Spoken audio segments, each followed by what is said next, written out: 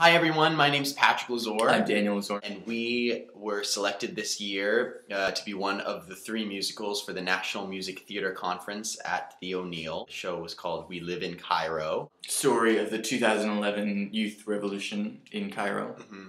So we had a lot of existential crises out on this porch. There were a lot of, tense moments because you're, developing a show for these public It's readings. intense, yeah. Yeah, it's intense, but your product is always something you're going to be proud of.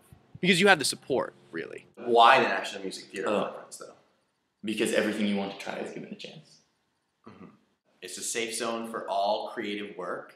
You have the support to try the things that you've always wanted to try. Yeah. Just to make sure that you're you're exploring every avenue that your show could take.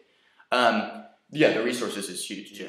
This past summer, Paulette Haupt added a new element to the National Music Theatre Conference, which is the orchestration mentorship.